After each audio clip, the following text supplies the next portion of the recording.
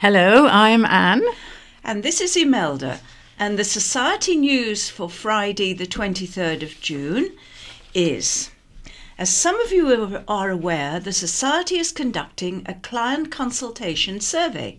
To give you an advanced warning of the questions including in the survey, it follows the county press.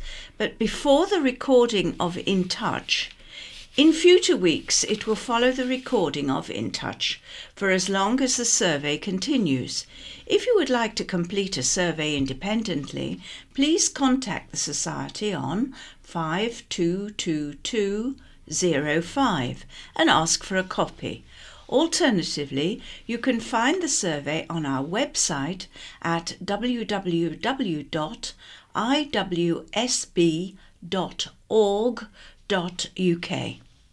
Now, on Tuesday, there'll be 2 coffee mornings held in aid of the Society on Tuesday the 27th of June. The first at West Wight, end of the line cafe, from 10:30 a.m. to 12 p.m. and Bembridge, the Cloisters, 10:15 to 12 p.m. Please go along and support these if you are able. The dolphins will be swimming this coming Tuesday evening, Tuesday the 27th of June, at the Waterside Pool in Ryde. The swimming group has sole use of the pool during the session, and there are lifeguards in attendance. If you're interested in joining the group, please contact the Society to advise us of your swimming ability and for us to advise the Waterside Pool. Wednesday, the weekly coffee morning will be held as usual to support the Society this Wednesday the 28th of June. The coffee mornings are not just for blind and partially sighted people. Anyone can come along and have a cup of coffee or tea as well as a piece of cake. On Thursday the 29th of June, the Knitters and Natterers will be meeting at Millbrook House. The group meets at 10:30 a.m. until 2 p.m. As well as the knitting, there's plenty of nattering, as well as volunteers that come in and read to the group during the afternoon. Friday, the Striders will be going out for their monthly stride on Friday, June the 30th. The stride will be going in the New Forest. The stride will start at Brockenhurst Railway Station. The number 7 bus leaves Newport Bus Station at 9:20. Please note, bus concessions for seniors will not apply. Arrives Yarmouth at 9:50. Ferry departs 10:05 and the train departs at 10:57 and arrives at Brockenhurst at 11:08. Combined ferry and train ticket per person to Brockenhurst costs £18.50 return or £12.35 with a rail card. Please note, we may all get the lower rate with a group ticket, but we must all travel back at the same time. It is anticipated that the group will catch the 15:42 train back for the 1600 hours ferry crossing and the 16:55 bus, which arrives Newport at 17:35. Lunch will be either the Snake Catcher, food noon to 9 p.m, or Forester's Arms, food only noon to 3 p.m, both near Brockenhurst Station.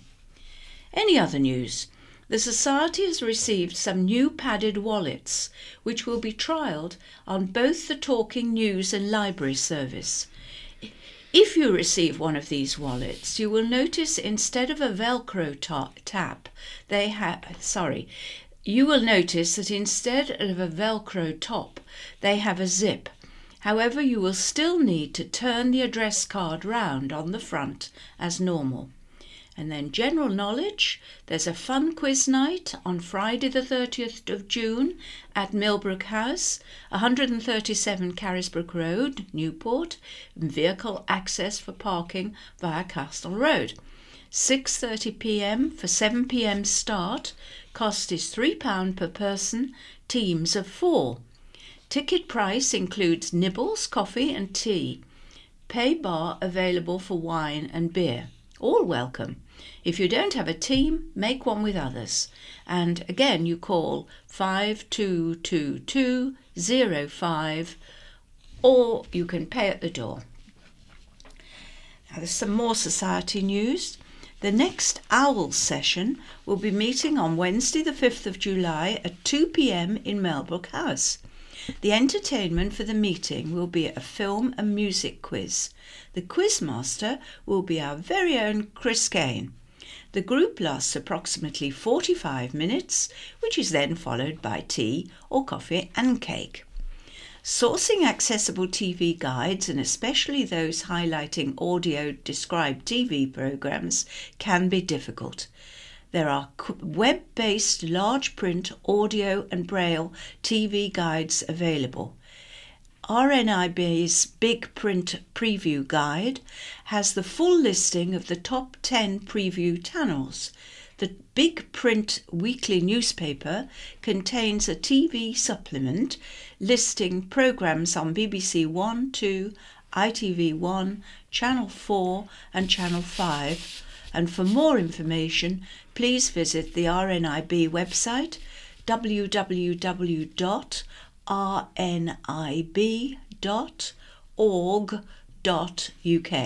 or call them on 03031 239999. The Users Forum will meet for the first time this coming Wednesday, 28th of June at 12 p.m. until 1. If you're interested in joining the Users Forum, please contact the Society again on 522205. Dolphin Technology Information Day, Monday the 3rd of July. Dolphin will be coming to Millbrook House along with Calibre, Enhanced Vision, Orcam, Wireless for the Blind, Blind Veterans and the Macular Society. They will be bringing information and some equipment with them for demonstration. The event will be a drop-in from 10 a.m. until 2:30 p.m, so no appointments necessary. And now we go on to the scaffolding news. Please find below a list of known footway obstructions for works including scaffolding or hoarding. We are unable to include end dates, as many are extended on a week-by-week basis. Also included are tables and chairs permits that have been issued in the past week.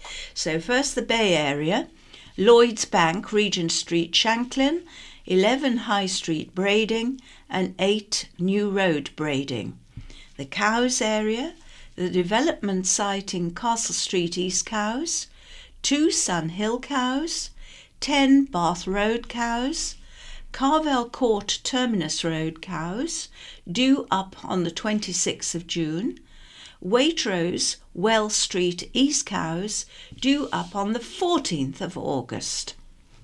Newport area, Nippert Court West Street, Newport, Red Squirrel Property Shop, 11 St Thomas's Square, Newport, the Guildhall, High Street, Newport, the Spectacle Maker, 81A, High Street, Newport, Penny Lane Green Party Shop, 114 St James Street, Newport, Bernard Shoe Shop, 86A, St James's Street, Newport, 272 to 283 Arctic Road, Cowes, 93 High Street, Cowes, Home Bargains, Taylor Road, Gunville Road, Carisbrooke, Stead and Simpsons, 121 High Street, Newport, due on the 3rd of July, 127 Honey Hill, Newport, due on the 3rd of July. And then in the Ryde area, the Solent Court Castle Street Ryde, 25 George Street Ryde, Ryde Street Gallery, 129A High Street Ryde, the Italian Touch, 52 Union Street Ryde, St Mary's Church along St Mary's Passage Ryde, Land of Roses, 2 Union Street, Oasis Dental Care, 9 Melville Street, Royal British Legion Club, 1 St James's Street, Robert Lee's Hairdressers, 62 Union Street, Ride Town Club, Star Street, The Star High Street Ride, due up on the 26th of June, the Cabin Nelson Place Ride, due up on the 3rd of July. All that is Ride. West Wight area, the King's Head, Key Street, Yarmouth, Fry's Jewellers, Kimberley House, High Street, Freshwater, due up on the 28th of June. And South Wight, 20th High Street, Ventnor, 47 Moor View, God's Hill, 5 Spring Hill, Ventnor. And finally, this week's In Touch. In Touch, in this week's episode, listener Mike Kelly lost his sight in his 30s shortly after he'd finished his training as an architect. He underwent intensive rehabilitation and has had a successful full-time career in the civil service. Now aged 65, Mike has chosen to retire. Mixed in with the excitement of starting a new chapter in his life, he has some fears and concerns as well. David Black, who has retinitis pigmentosa, was attacked 3 times. Despite having studied martial arts, he felt unable to defend himself as a blind person. He sought help from a charity in Scotland, which runs self-defense courses for disabled people. David's confidence has skyrocketed since, and he now teaches the same course, which helped to boost his confidence to other blind people. And now we'll be reading articles from the Isle of Wight County Press for Friday, the 23rd of June, 2017. The headlines this week are Mast Casts Shadow Over Sunshine Title and Motorbike Rider Dies on Country Road. So beginning with that story about the mast. Shanklin's title as one of the sunniest places in Britain could be put in the shade thanks to a recently installed phone mast.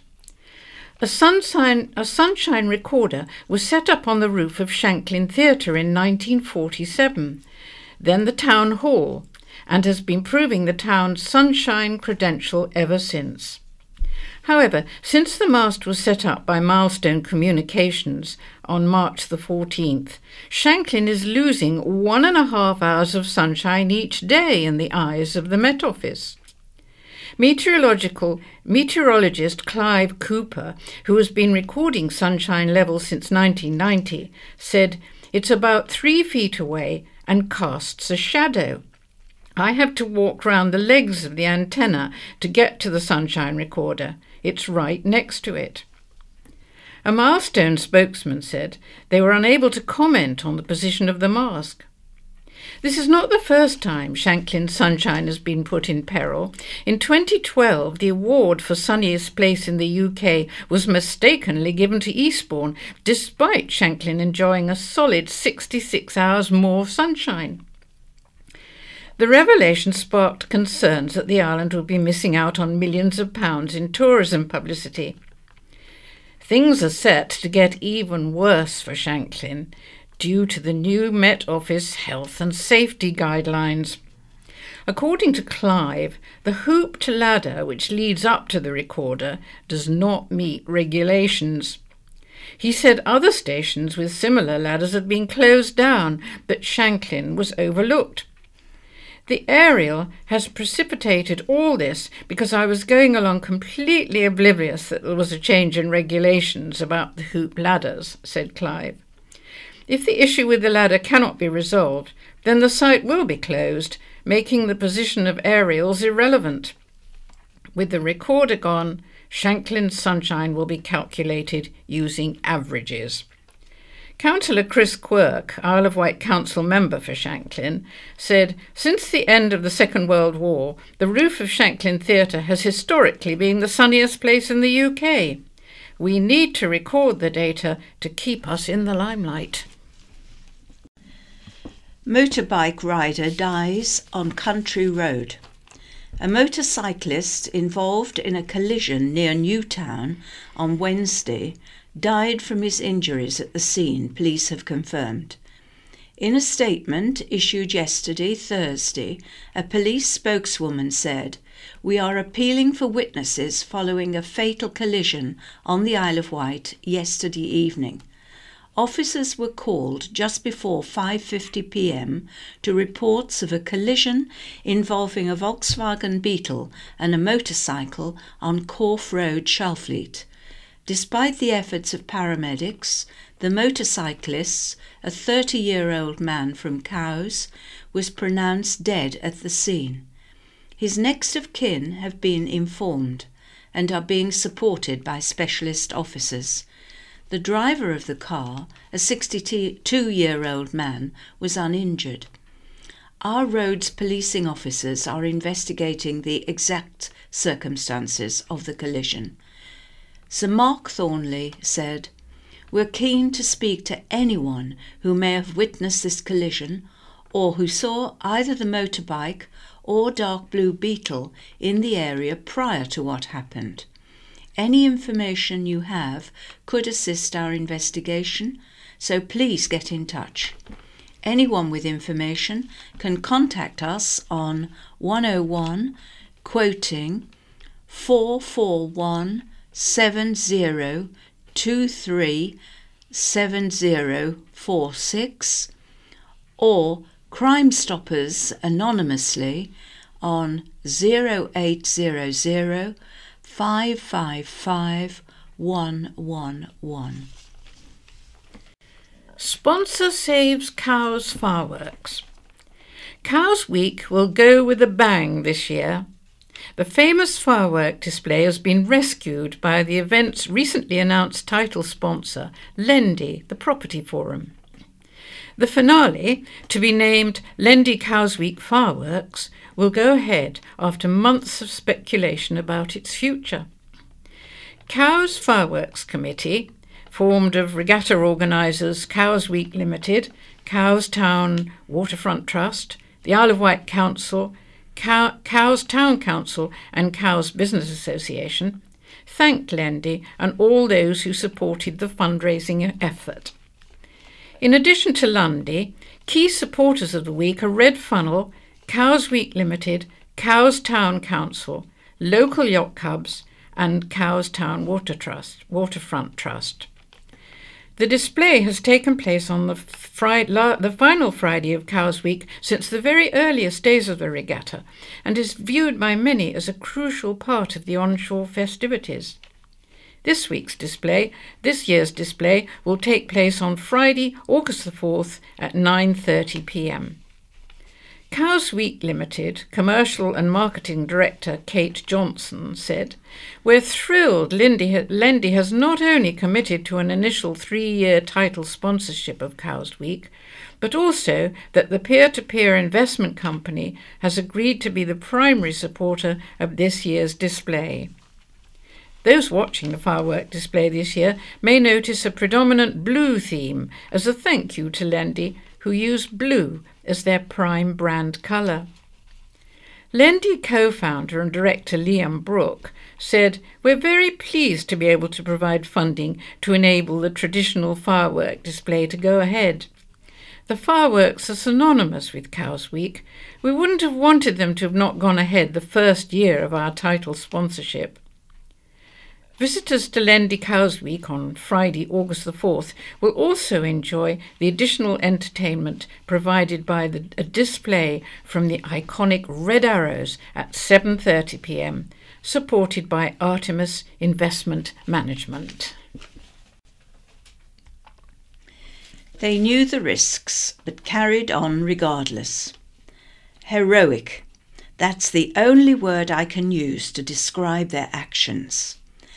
Islander Steve Apter, Deputy Commissioner of London Fire Brigade, has paid tribute to the incredible efforts of firefighters who risked their lives to tackle the Grenfell Tower blaze and rescue those trapped inside.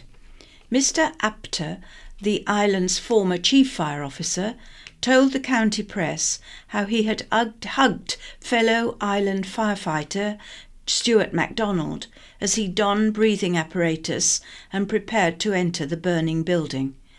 Many of the firefighters were marking their names on their helmets before they went in. They knew that building could collapse. At one point, we had 104 firefighters in there, or just outside.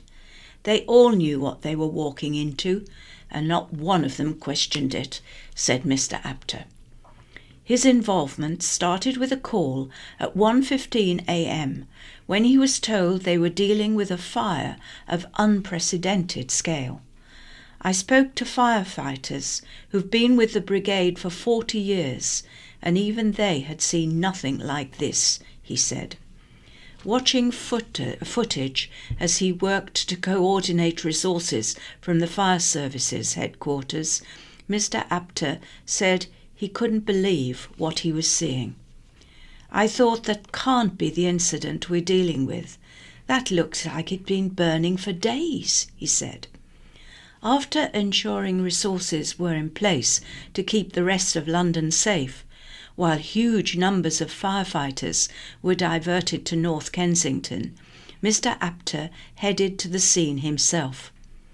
When I drove around the corner and saw it with my own eyes for the first time, my first thought was of 9/11.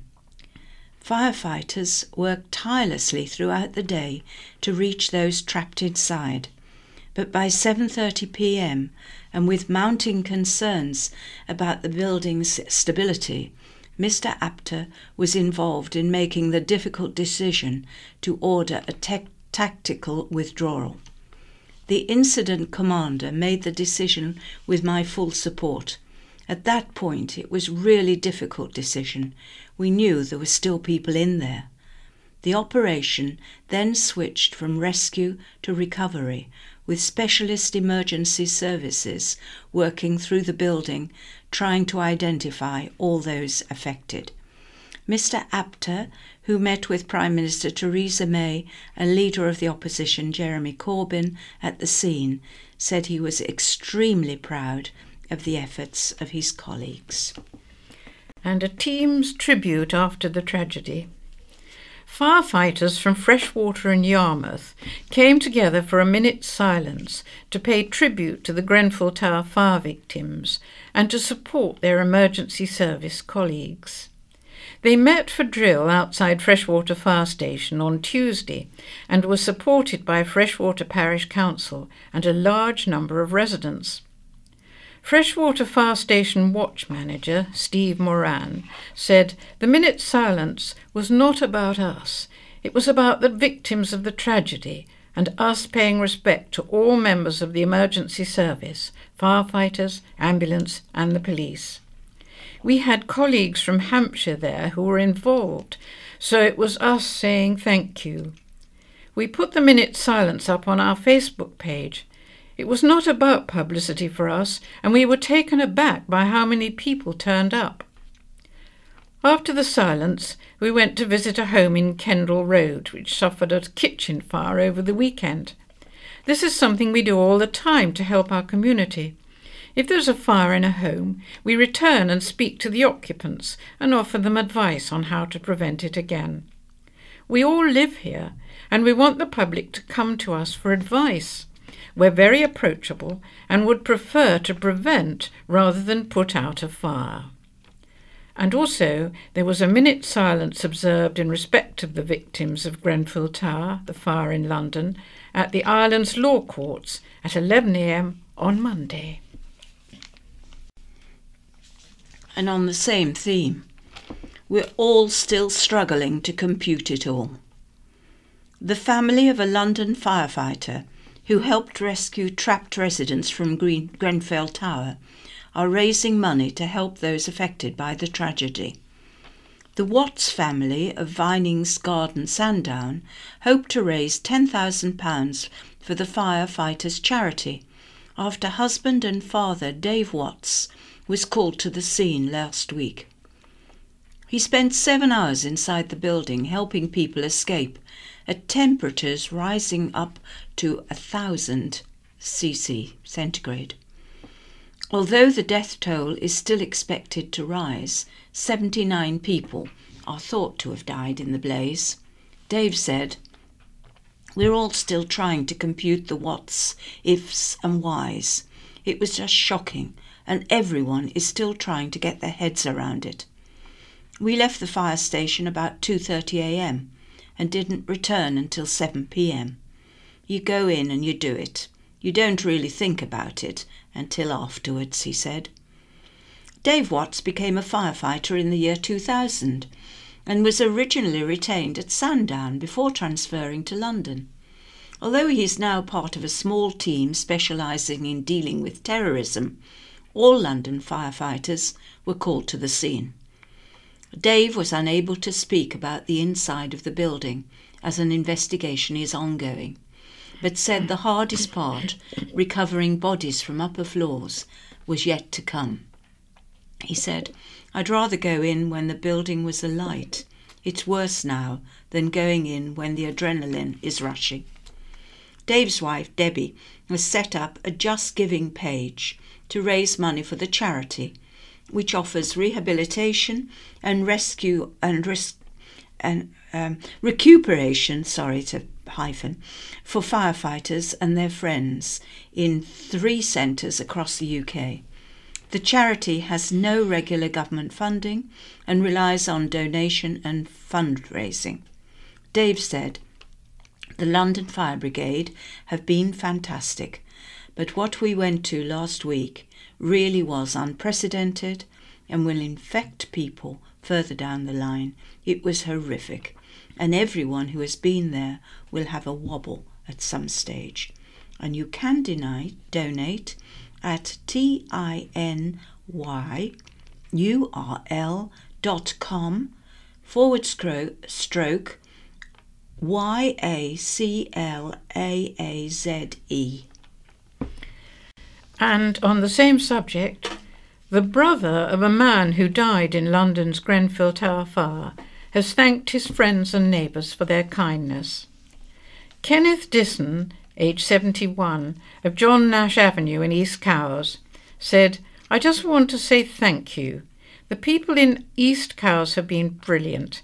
I went down there this morning and someone I don't even know gave me a card." The body of Kenneth's brother, Tony, was found in the tower block on Saturday. Kenneth said, "My brother lived on the 22nd floor and was found on Saturday in the stairwell. He never made it down." Tony was 65 and he leaves behind 4 siblings as well as a wife, 4 sons and a grandchild. Kenneth said, "One of his boys was just sitting there outside the tower all night, hoping he would come out. I feel better now I know he has been recovered, because we all thought he was still in the flat. We would have been devastated, because there would have been nothing left. But my family got a phone call from the police to say they'd found him. He was on the stairwell, obviously trying to get out, and he was overcome by smoke. I suppose we're luckier than other families. At least we can bury him." Kenneth said he was hoping to go to London on Friday when the body of his brother is released. Kenneth added, "I just want to see the block as well. I don't know if it's going to help me, but I just feel I need to do that. It's all spinning round in my head. I just want to thank people for their kindness and kind words." An afternoon tea fundraising event will be held at Ryde Fire Station for the victims of Grenfell Tower. The event will be held on Saturday between 2 and 4 p.m. with tea, coffee and cakes, and there will be a raffle with prizes including tickets to the V-Dub Festival. And also, Key Arts in Newport is holding a benefit gig for those affected by the fire in London, featuring performances by Ohms, Dynamics and DJ Slow. The event will take place on Sunday from 7 till 11 p.m. Guests are asked to make a minimum entry donation of £5, and the money raised will go to the Red Cross Grenfell Fund.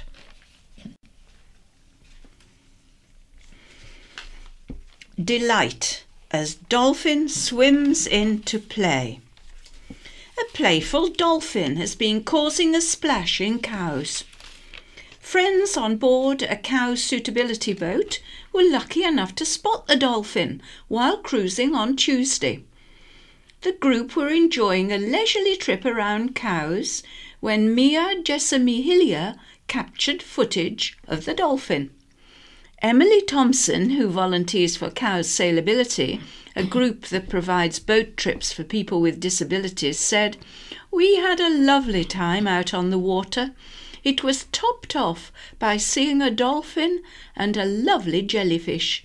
It was an amazing sight." Dolphins have been spotted around cows several times this week.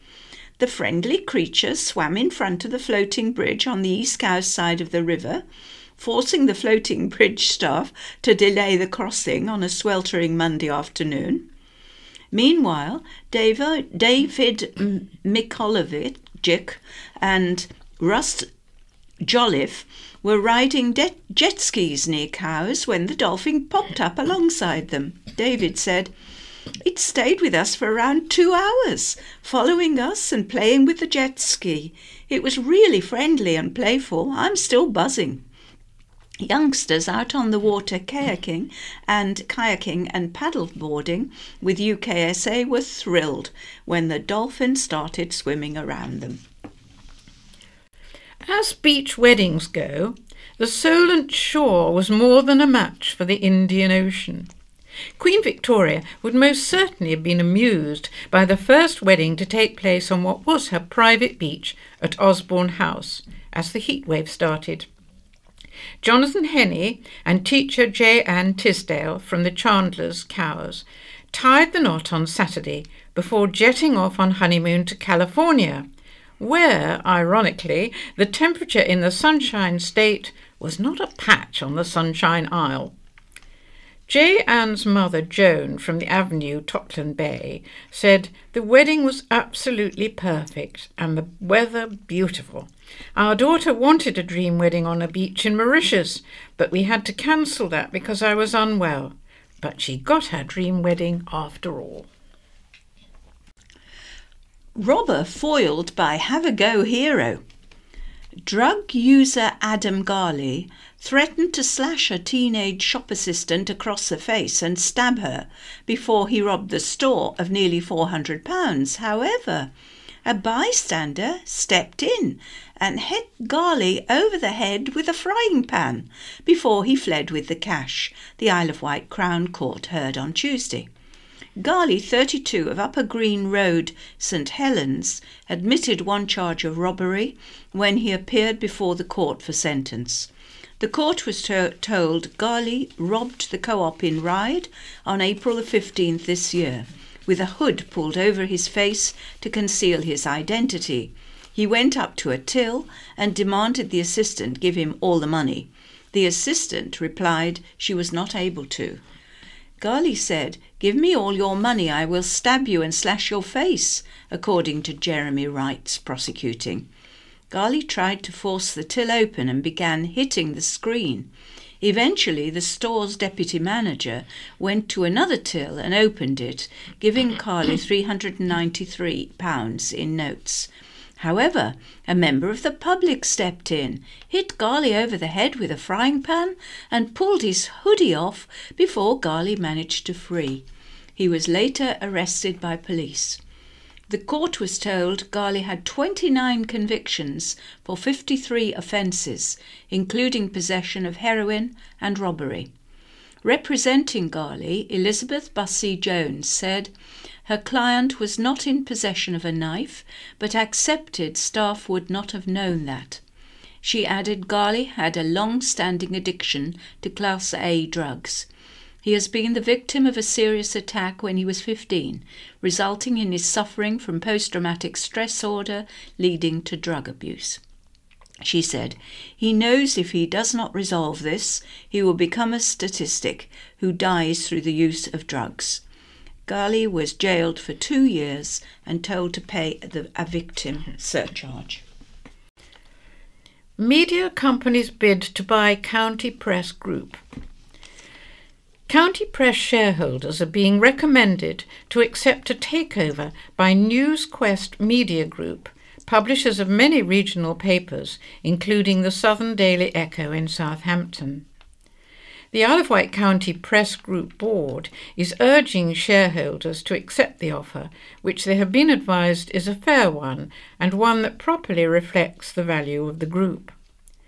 NewsQuest Media Group is one of the largest publishers of local newspapers in the UK. It publishes a range of newspapers and websites and has extensive digital publishing experience as well as well-equipped newspaper printing facilities.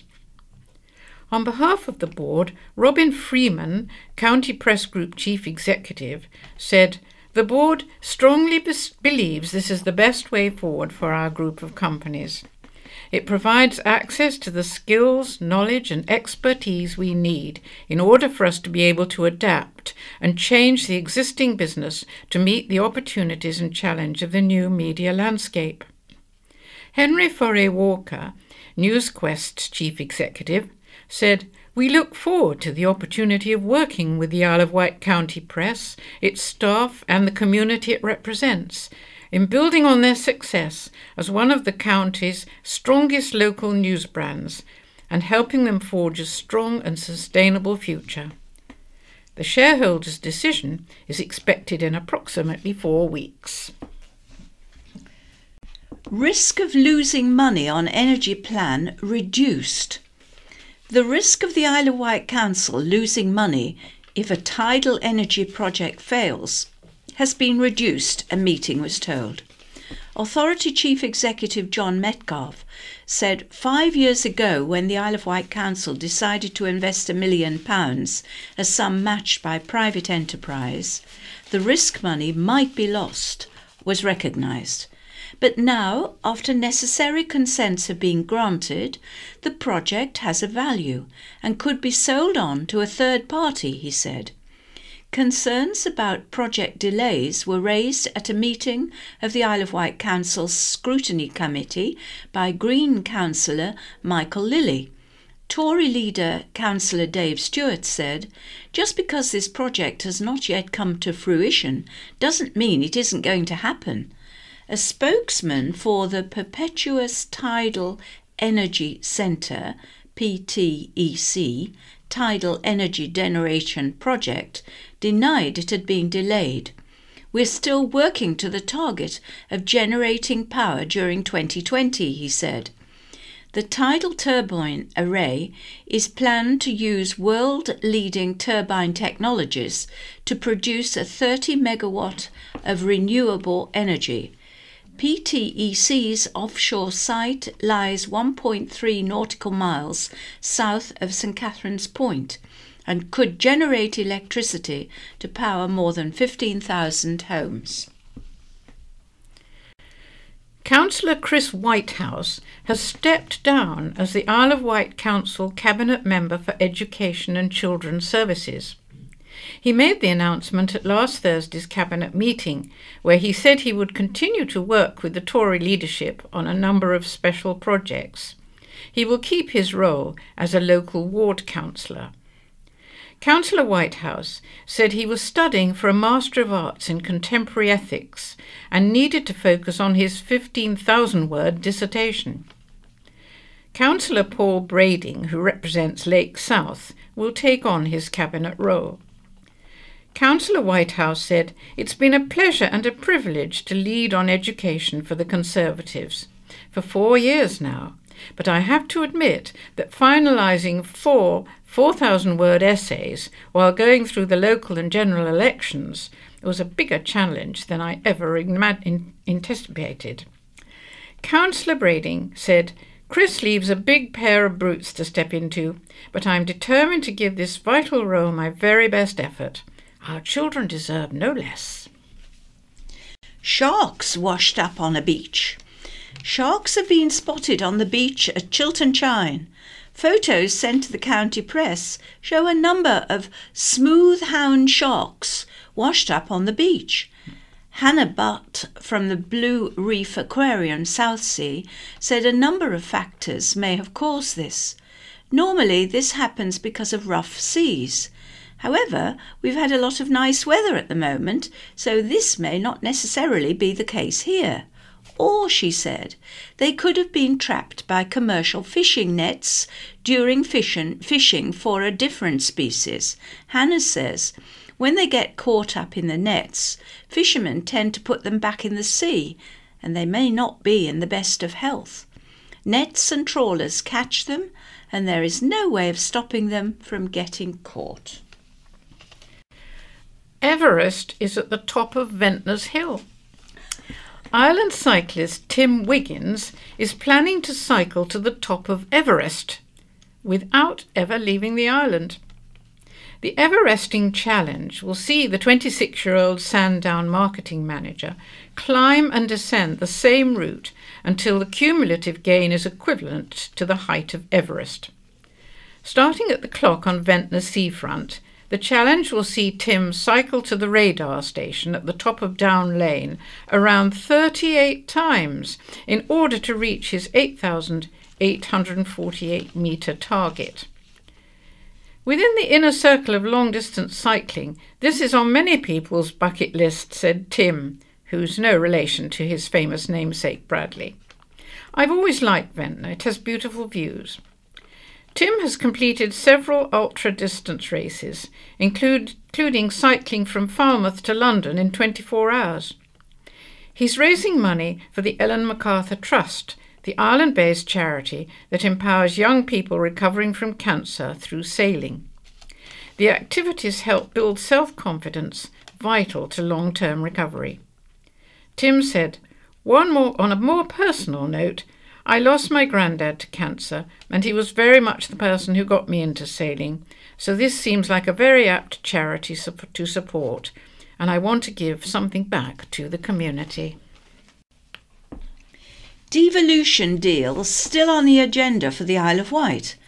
Devolution deals will be back on the table in the next few days. The Tory leader of the Isle of Wight Council revealed he would be meeting the leaders of Southampton and Portsmouth City Councils and Hampshire County Council to discuss whether devolution could or should proceed. Previous schemes put forward by the leader of Hampshire County Council and by the City Council stalled, despite government encouragement and the promise of a cash incentive. Councillor Dave Stewart, who is also a member of the Solent Local Enterprise Partnership, which has representatives of all the regional councils on it, told last week's Isle of Wight Council Scrutiny Committee meeting his group did not consider previous devolution proposals to have been in the best interest of the island. One of my colleagues has produced a very full document which will be sent to all three leaders so they can understand our rationale, he said. He said his group was not against the ideas in principle, and there was already collaborative working in several areas. KFC restaurant plan for Lake. Fast food giant Kentucky Fried Chicken wants to open a drive-through restaurant in Lake, which would create up to 50 new jobs. KFC has submitted a planning application for an 80-seat restaurant with 37 parking spaces on land behind Merry Gardens pub and next to the Premier Inn off Newport Road. According to the application, around 600 residents and businesses in the area were consulted earlier this year, and 52% were in favour. Respondents welcome the new jobs, but raised concerns about potential traffic congestion, littering, food smells, noise, and antisocial behaviour. In response, KFC said its policy was to carry out litter picks at least 4 times a day. It said there would be CCTV coverage and a close working relationship with the police, and that noise generated at the restaurant would not adversely affect residents. It said our odour problems would be mitigated by our innovative extractor system. As over half the respondents recognised, it is considered there is a real need for a new KFC restaurant, of which nothing of its kind currently exists in the area. Lake Parish Council backed the plans at its meeting on Wednesday, and improvements are made to the roundabout at Merry Gardens to allow better visibility, that litter picking is covered over a wide radius and that ecological issues such as the local badger population and Scotchell's Brook are protected. Speaking at the meeting, Lake resident John Marshall said, although he supported creation for more jobs for the area, he was concerned about littering and suggested the company employ an extra person specifically to deal with litter. KFC has another outlet in Newport. Its former restaurant in Union Street Ryde closed in December 2012. And with that, it's goodbye from Imelda. Have a lovely weekend, cooler and pleasant. And goodbye from Anne, with the same hope that you enjoy your weekend. Good morning, I'm Stephen. And I'm Terry. And we'll be reading the features section of the County Press today, starting off with a letter from your new MP, Mr Bob Seeley. Headlined, My Pledge to Fight for Wight.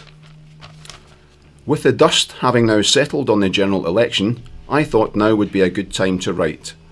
I would like to thank all those islanders who voted on June the 8th. My role now as your Member of Parliament is to represent every islander, regardless of how they voted and indeed whether they voted, and give them an influential voice in Westminster. Since the election, many local residents have been in touch, and I am grateful to them for their patience as my office is being set up. This will take a couple more weeks as premises are found, staff hired, and the parliamentary and data protection permissions are obtained. All these are in hand and are being done as swiftly as possible. For the time being, constituents can get in touch through bob.seeley.mp@parliament.uk, which will be the main email point of contact. My temporary office number is 07539 173 481. I am having surgeries whenever they are needed, but we will soon publish a list of surgery dates. Some of these will be in Newport, but many will be around the island. I would like to briefly set out my approach to being the island's MP. My job is to listen to islanders before exercising my judgment in how best to represent our interests in Westminster. I recognise I will not please everyone. Such is the diversity of opinion in our community. However, I intend to promote our interests in a manner which is most likely to deliver real outcomes for the island. I am not a one-person protest group. I will decide which battles to fight, taking a stand on the issues that matter most locally in order to make a difference. An obvious example of this is the meeting I held this week with a government minister about the future of Sandown Bay Academy, a crucial issue for East Wight. I will do everything I can, working with the Isle of Wight Council, to help secure the future of high-quality secondary provision in this location. Our country faces some tough challenges ahead. At the time of writing, we are seeing the aftermath of extremists targeting innocent people in our cities. We have also witnessed the Grenfell Tower disaster. The emergency response to such incidents is rapid, but the political response must be measured. With emotions running high, we must ensure the facts are established, recommendations are put forward, and changes are made. We must maintain a strong economy to generate funding to support the vital work of our emergency services and the armed forces, as well as public services at large. The future of our economy and our trading relationship will be a key part of the Brexit negotiations now underway. I will be taking a keen interest in these, ensuring that we not only secure a good outcome for our country, but one that best serves the needs of our island. The Isle of Wight will always be my focus, and I will continue to champion it with the tenacity it deserves. And there's a letter here from Angela Booth from East Cowes about the need for a bridge review. The Isle of Wight Council must take action now and not take us islanders for fools. This floating bridge is a serious failure and cannot be fixed. Or it cannot be fixed without making the situation much worse, such as fewer crossings, stopping crossings at low tide, and other insurmountable issues. You don't need an engineering degree to see there's only one sheltered pedestrian cabin instead of two, and a very slowly unloading open-top double-decker, and pedestrians are now health and safety guinea pigs, forced to enter and exit East Cowes North Highway, where lorries mount that pavement and cars nearly miss at Death Corner. Most islanders assessed at a glance the bridge is too long, too wide, too tall and too heavy. With improper disabled and pram access, prows too short, missing adequate flood defences and a host of other issues, the council must admit now these aren't teething issues but massive, irreparable design flaws. Almost every possible solution creates a new problem. For example, putting longer fingers on the prows makes the bridge longer, a problem at low tide, and can obstruct the operator's visibility and or make it more difficult for yachts to pass.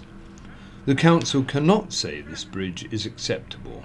Cars cannot snake off slowly, nor should a new bridge not run during neap solstice tides. The last bridge only stopped twice a year at the worst tides, not every low tide. This floating bridge was to be better and have increased crossings and reduced queuing times, as clearly outlined as objectives by the funder, the Solent Local Enterprise Partnership, known as LEP. The LEP cited the bridge as a critical piece of transport infrastructure for the island, not just for Cowes and East Cowes, responsible and necessary for less congestion in and around Newport. Instead, this bridge is worse. The Isle of Wight Council has a responsibility to help businesses and the economy, and another Solent LEP floating bridge objective prioritises supporting the economic well-being of the towns. Instead, it is killing our town. The council was informed. The public floating bridge staff and engineers warned council officers and members many times about these probable catastrophes for years. Instead, the council assumed it knew how the bridge is used, and it made very poor decisions without any public consultation. We need all barriers to Medina crossing removed now, including financial. People only use a bridge if it is reliable and quick to load and unload, and therefore goes back and forth often. With a bad bridge, and the charges as well, we're losing everyone. The pedestrian charges were set up with shoddy calculations and still are not making the level of profit the council pretends, particularly with the large amount the council pays Southern Vectis for pensioners who use their free bus passes to go around instead. It's also an horrific health and safety issue in East Cowes, forcing pedestrians to queue in order to charge them. We East Cowes businesses can't wait months for a review to finish. We don't have regular paychecks like some in County Hall, and we shouldn't, nor should any business, bear the burden for any council project that failed on the drawing board. Now the letter of the week from Derek Newton of Binstead, headlined, "Well, blow me down." Something I've been left quite speechless by recently, and something in which I'm sure many readers will silently agree on, is the power of hand dryers. I went to Gunwharf Quays with my wife at the weekend and left astounded by the force at which one of their hand dryers operated. It was imposing waves in the flesh of my hands as I moved them about. This shocked me. Are they safe? I would imagine they are, but I have more questions than answers. The best hand dryer I've come across is on the island at the Bargeman's Rest in Newport. It has a timer that counts down from 15 seconds. When it reaches 0, my hands aren't perfectly dry, yet by the time I return to my table, I can still grip my cutlery with minimal slip. I do wonder if this tour de force will end when we leave the EU, who have needlessly limited the power of hoovers and washing machines in the past year or so. If this is the case, and our hand dryers can match Gunwharf Quays in strength, then I won't be sad for our neighbours from the North Island. And from Alan Priddle in Cowes, a letter entitled Orange Flashing Things. Why is it so many drivers just don't bother to indicate when changing lanes or on a roundabout? Is it because they can't be bothered? Or have they forgotten where their indicator is? Is it they are lazy? Or they know where they're going, so why bother letting anyone else know? Also, every day I see people texting and using mobile phones while driving. Can the police use unmarked cars and catch this dangerous lot? Now a letter from Alan Brown of Ryde, headlined "Fly Tipping has spread to charity offices." Charities are witnessing a massive amount of fly tipping under the guise of donations. I am a lowly 2-day-a-week volunteer munchkin who sorts the donations at our main sorting and distributing warehouse, and yesterday alone sorted incomplete toys, odd and chipped plates, faulty electrical goods, clothes which had obviously been used to decorate covered in paint. The list is endless during my break today. I sought shade in a little used side of the building and found 2 bin bags full of obvious domestic waste. I have to spend approximately 50% of my time sorting through rubbish. And don't forget the mountain of rubbish sacks we have to pay for that take up valuable space and need to be taken to the recycling depot, taking up one of our 2 vans. We have to make a tip run daily now. It could be just coincidence that it coincided with Amy's new rules. I would never discourage people from donating. Good donations are a lifeline to our charity. From Dennis Rumbold in Lake, details about a school reunion. I am arranging a reunion for all who attended the Fairway Secondary Modern School. It is taking place on Saturday the 4th of August 2018 at Sandown and Shanklin Rugby Club. I have set the date some time in advance so those people who have emigrated have the opportunity to make arrangements to attend. The reunion is for anyone who went to this school before it became a comprehensive in 1970. It is not for those who only attended Sandown High School. I have set up a Facebook page, Fairway Secondary Modern Reunion 2018. Please join the group if you're interested. If you're not on Facebook, you can email me, fairway18@mail.com, to let me know of your interest in attending. And for those who do not use a computer, please contact me at my home address, but the alternative would be or by phone on this number, 077 59 614 608. And now a letter from Andrew Fessy, a class teacher at Barton Primary School in Newport, headlined "Wolfguard made pupils so happy." We would like to thank the Isle of Wight Viking enactment group, Wolfguard. The children of Barton were led through an amazing Viking enactment experience by the volunteers prior to their recent Calbourne Mill event. Many thanks to the Mill for allowing the pupils access. Here are some of the children's thoughts.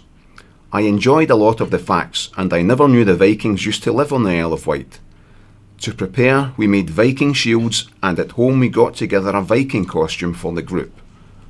Thanks for having our school, and I hope one day we can come back. It was spectacular. The thing I enjoyed most was before we were about to leave, we got together and had a huge battle. Robert Drover in Freshwater writes a letter concerning the safety of trees. I recently carried out a survey of ivy-clad trees on roadsides in West Wight. It was disturbing to find that approximately 8 to 10% of trees showed signs of decay, and 2% of those checked is now subject to removal action. Extrapolating from this, it appears that there is a huge problem island-wide. It is time for action as a matter of urgency, as they are a danger to road users. And now the looking back column, starting 100 years ago on June the 23rd, 1917. 2 conscientious objectors were put before a Sandown military tribunal in unusual circumstances. The The two men, both of Albert Road in Shanklin, had asked for exemption based on the grounds of employment with British Oil and Cake Mills Limited. Upon arriving in Bristol as labourers, they deemed the area of the town where they were living to be unhealthy, so had returned to the island. And a gruesome discovery was made in Dodner when the body of a newborn baby girl was found in a field near Dodner Lane, Parkhurst. Fanny Jeffrey of Flux Court, Newport, said she was at the corner of Dodner Lane, near the workhouse, when she saw a little brown paper parcel lying close against the ditch. She opened the parcel to discover the child, which was then handed over to the authorities.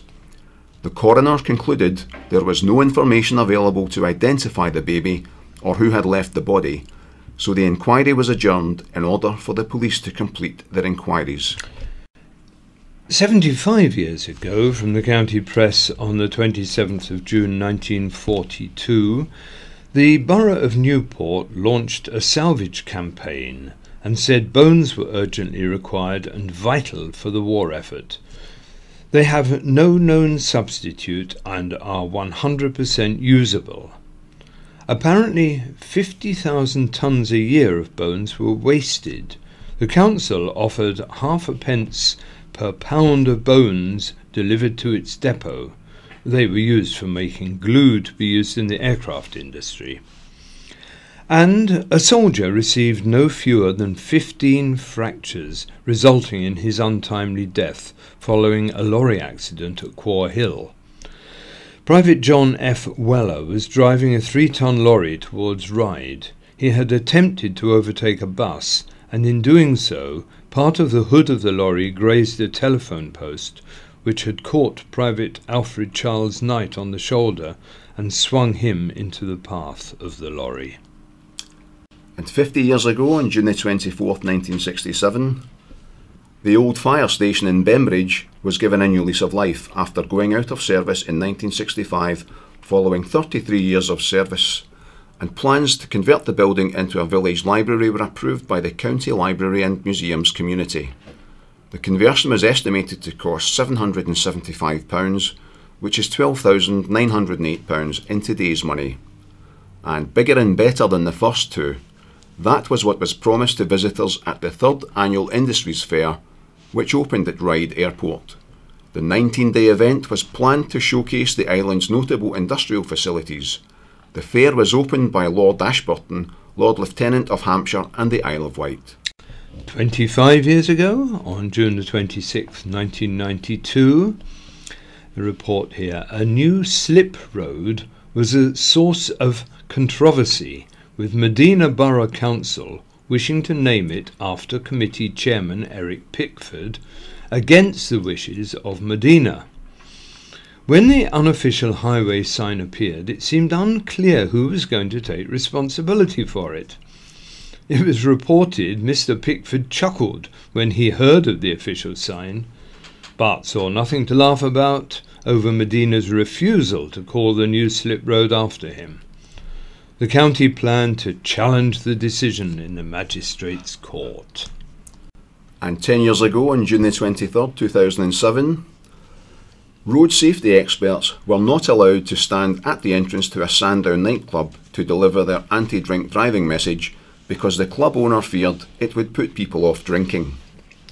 The Isle of Wight Council road safety team launched their campaign involving offering clubbers half-price bus tickets and asking people how they were getting home.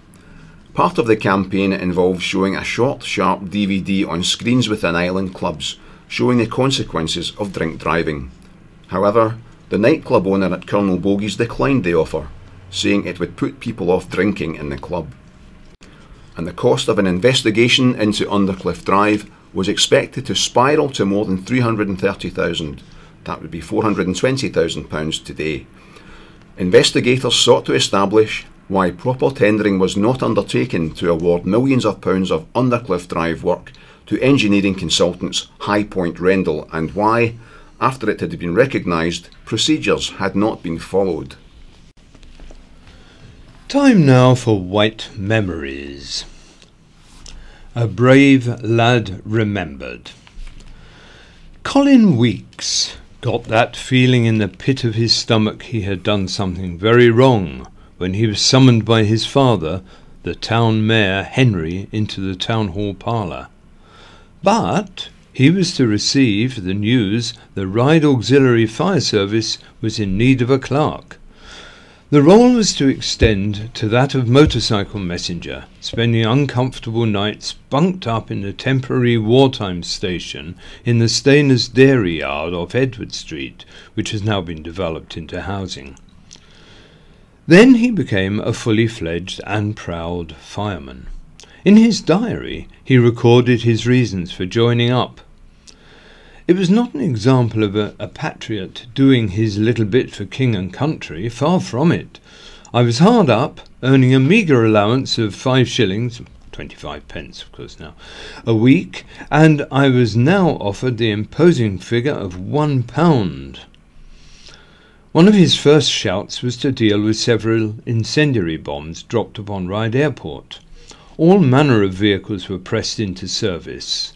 Often Colin and his colleagues loaded hose and a 30-foot extension ladder onto the bed of a trailer pump towing vehicle, which by day served as a coal lorry. It proceeded in a somewhat haphazard fashion, Colin and his colleagues gripping tightly to anything that would stop them falling from the sideless truck. 20 minutes after the sirens waited, a stick of bombs and thousands of incendiaries were dropped in the St John's Park area of Ryde. Colin and fellow firefighters were greeted by blazes raging from Apley Farm to the foot of East Hill Road. St John's Lodge was among buildings gutted by one of the fires. Colin wrote, "The public had still regarded us as £3 a week army dodgers, and we were often referred to as the army of dart players. Overnight, the position changed and we were proud to walk the street in fire service uniform, conscious the hours of training were not in vain." St John's was also thumped by 16 high-explosive bombs and incendiaries in December 1940. Colin was again involved. There was also Christmas camaraderie. Jonah, the cook general of our gang, an undertaker by trade but a damned good cook despite his professional calling, was seen riding the tradesman's bicycle down the drive with a large galvanised bath perched precariously on the handlebars. The turkey had arrived. The next month he witnessed the horrific spectacle of 25,000 incendiaries unleashed on Portsmouth. As Colin's service extended into the summer of 1941, the remaining pages were thinning until the reader eventually reaches the final unfinished sentence. "I made my way, panting and sweating, down Church Street, pulling my machine over the glass." No more was written. Colin and Herbert were to lose their lives a year later in the worst raid to hit the island. The crew of the Polish destroyer Błyskawiczka, moored alongside the jetty at J. Samuel White's shipyard, mounted the famous defence of Cowes and East Cowes against the biggest German raid. It was all hands to the pumps, and firefighters were mobilised from all over the island, including Ryde. Hospitals were choked with casualties, and the fire service lost 3 appliances. 4 firemen died when a house in Cambridge Road collapsed on them as they tried to save lives. Only 3 people, including a 3-year-old girl, were pulled from a bomb shelter alive. 20 died, including her father, who had shielded her with a cuddle. It was the second wave of the attack, which was first signalled at 3:30 a.m, that was to claim the lives of the blackened and exhausted Herbert and Colin. They were in a WVS van at the southern end of Clarence Road, with the redoubtable Mrs. Han, who had been serving up hot sweet tea when a bomb slammed a direct hit. A Royal Observer Corps officer on Mountjoy noted with a sense of beautiful irony that through the waves of attack, and while he witnessed the destruction of much of 2 communities from a distance, the Nightingale's song never ceased. Colin is buried in Ryde Cemetery with his father, who died 13 years after his son. And Colin Week's diary has been loaned by Ryde Fire Station with a selection of other brigade memorabilia to be displayed at Ryde District Heritage Centre in the Royal Victoria Arcade. Now we'll have a look at my view from Malcolm Mime. I didn't bother to vote, and here's why. When I agreed to write a monthly column for the county press, I made a list of a whole range of topics that I wanted to write about. But so far I don't seem to have gotten past politics. I did think about avoiding politics this month, but as I haven't written a column since the general election, I can't really ignore it. So it's another political one with particular reference to the voting system. I didn't vote on June the 8th. Not because I have no interest in politics, which I obviously do, and not because I couldn't be bothered or didn't have the time. There were a number of reasons I didn't vote, but it was mainly because A. I simply couldn't find a candidate or party who represented my views, and B. I knew the Tory candidate would have a landslide victory, so felt that my vote was worthless. A number of people have told me it is wrong not to vote, and we are lucky to live in a democracy that allows it. But although I agree it is important we have the right to vote, it is down to the individual as to whether or not they exercise that right, and I chose not to. I wasn't alone in not voting. There were 14 million of us in the UK, more than voted Conservative, including 36,000 fellow islanders. Research by cable.co.uk has shown 42% of those who didn't vote would have if they had been able to do it online from the comfort of their own home. If this is the case, then surely online voting has to come in, so more of the electorate is engaged. Although I am not a Tory, I have social conscience, so I can't be. I feel no frustration at the result of the election, either nationally or locally, because democracy has declared the Conservative Party is the most popular. A number of people have been declaring our election system is unfair, and if we had proportionate representation, PR, instead of first past the post, then the outcome of the election would have been different. The Isle of Wight Green Party candidate, Vic Slothian, has even taken to the BBC's Sunday Politics show to point out under a PR voting system the Green Party would have 11 MPs instead of just one. Likewise, the Liberal Democrats have been shouting that under a PR system they would have 48 seats instead of 12. But what neither the Greens nor the Lib Dems have said, which is which constituencies these MPs would represent. It's all very well Vic Lothian thinking she should be a Member of Parliament based on the overall national vote for the Green Party, but where would her seat be? Certainly not on the Isle of Wight, where she wasn't even the second most popular candidate. Under a PR system, we would end up having MPs representing areas they have no connection to, just like we have at the moment with the members of the European Parliament, who are elected under a PR system. There are currently 10 MEPs representing the south-east of England, which includes the Isle of Wight, but as far as I'm aware not one of them has any connection to the island, let alone lives here, and I wouldn't have a clue which one of the 10 to contact if I needed to. In fact, with the exception of Nigel Farage, I couldn't even name any of them. I may not have found anyone to vote for, and some might not think our voting system is fair, but at least the party with the most votes is in government, so democracy has prevailed, and we islanders know which individual is answerable to us if those pledges he made turn out to be lies. And now a column by Rebecca Roncoroni, headlined, "What Price Can Be Put on Human Life?" No one can fail to be horrified by the Grenfell Tower fire. The sheer magnitude of the tragedy, the human lives lost and lives ruined, has been appalling. But then, to our stunned disbelief, we are told it was preventable. It should never have happened. This tower was built without adequate fire escapes in the full knowledge fire rescue equipment could never reach the top floors. No sprinklers and cheap flammable cladding was used to tart up the outside. This is not a case of being a bit careless. This is risking human lives on the probability that bad things won't happen. To refurbish a building utilising materials that are allegedly banned all over Europe and the USA, and if Philip Hammond is to be believed in the UK on the Andrew Marr programme on Sunday morning, because of their fire risk is not just a bit dodgy, it is carrying out work in the full knowledge what they are doing could be fatal. What kind of psychopath took the final decision to go ahead with the cheap cladding to save a grand total of £5,000, knowing that if fire broke out, people would die as a direct consequence? Why was it seemingly more important to tart up Grenfell Tower on the outside and ignore the very real safety upgrades the building needed?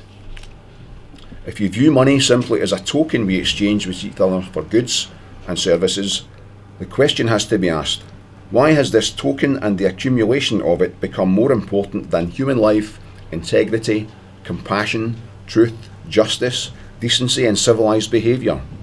How have we come to a time when money outstrips any desire or requirement to behave as a caring society, which looks after its vulnerable in the knowledge that when they become old and vulnerable, they too will be looked after?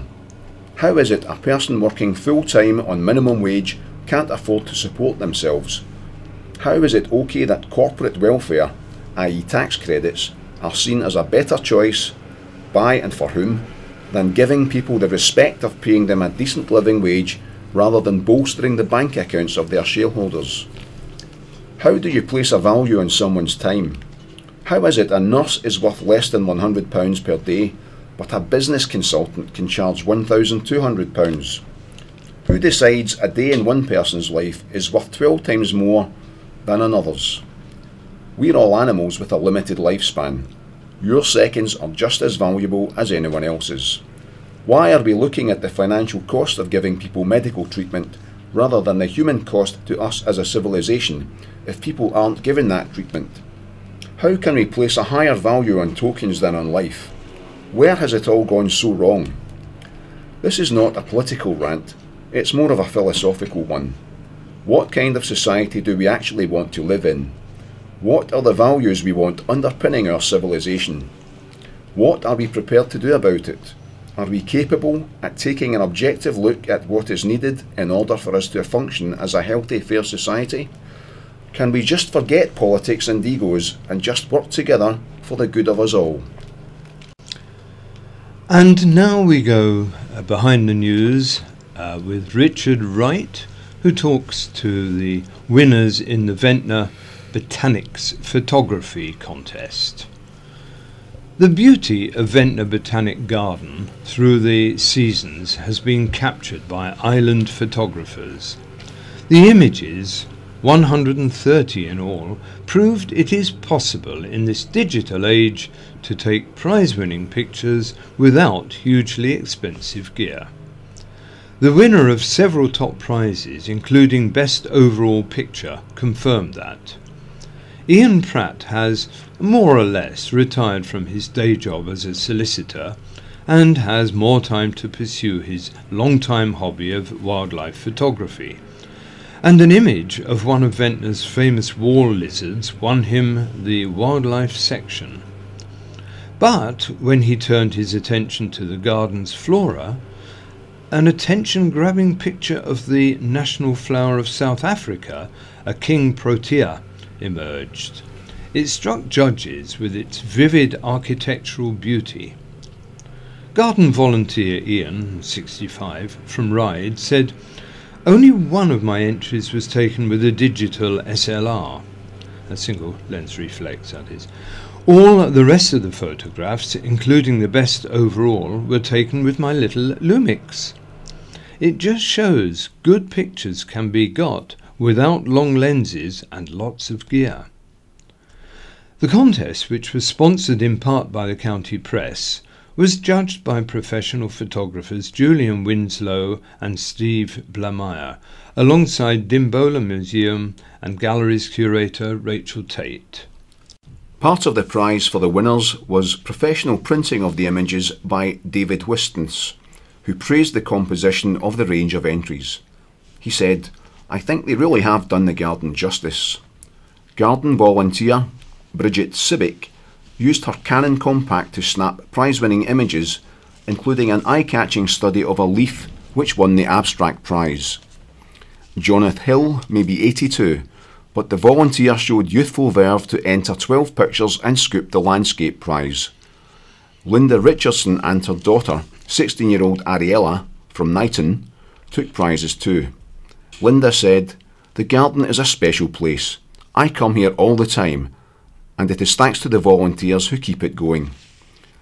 The contest was organised by Rosemary Stewart, who said, "The contest only raised a modest amount for the garden's friends, but I think it also raised awareness of what a beautiful place it is." One prize winner, first placed and runner-up in the Young Photographer category, was 17-year-old Olivia Williams, who was unable to attend. A-level photography student Olivia, who's from Twickenham, entered an atmospheric shot of the water feature close to where her granddad was working. She has followed in the artistic footsteps of Alex from Bembridge, who was the garden's artist in residence last year. Now let's have a look at what's on over the coming couple of weeks, and get out those blue suede shoes for Saturday 1st of July, rock and roll special Jive Street, supported by DJ Dr. Jive. Get your tickets early, it says. Tickets £9, and this is to be held at the Riverside Centre in Newport, 7 till late. Doors open at 7 o'clock. No admittance after 11 p.m. And if you'd like further information on that, there are two numbers you can phone. Either Shirley on 527670 or Graham on 404773. And now Ghost Train arrives at Apollo. A play penned by the late Arnold Ridley, best known as bumbling Private Godfrey in the classic series Dad's Army, has been chosen as the Apollo player's next production. The Ghost Train is set in the waiting room of a remote railway station and follows the fortunes of a disparate group of travellers, including a pair of newlyweds, a bickering middle-aged couple and an elderly spinster concerned for the welfare of her parrot. Stranded until the next train arrives in the morning, they dismiss the station master's tale of a ghostly train and, deciding to make the best of it, they settle down for a quiet night. It turns out to be anything but, as more and more people arrive in the dead of night. Is the ghost train just a figment of the villagers' imaginations? Will the travellers resolve the differences between them? Where does the strange woman come from, and has she really seen the ghost train? What about the ghostly station master who's supposed to haunt the station? There are mysteries to solve, some light-hearted moments, and more than one twist in the tale. The Ghost Train will be at the Apollo Theatre in Newport from Friday, June the 30th to Saturday, July the 8th, excluding Sunday and Monday. Tickets are available from the box office or online at www.apollo-theatre.org.uk/theghost-train. We really have a feast of nostalgia, having had the jiving, then the Ghost Train. We've also got, on the 2nd of July, Vintage and Classic Motor Show. The Vectis Historic Vehicle Club have organised it at Arrington Barns from 11 in the morning till 4 in the afternoon. That's, as I said, the 2nd of July. And you're invited to join us with your classic or vintage vehicle. Bring the family to see cars of yesteryear. And it says there's a plaque for the first 250 vehicles, stalls and grand tombola. Plenty going on. So if you haven't got a vehicle, just go along and enjoy it. I shall be there, certainly. Entry, £3 per car and trike, £2 per motorbike, public £2 each, public parking free, and children accompanied by adults free. That's between 0 and 16 years. And all proceeds are to the hospice, the Earl Mountbatten Hospice.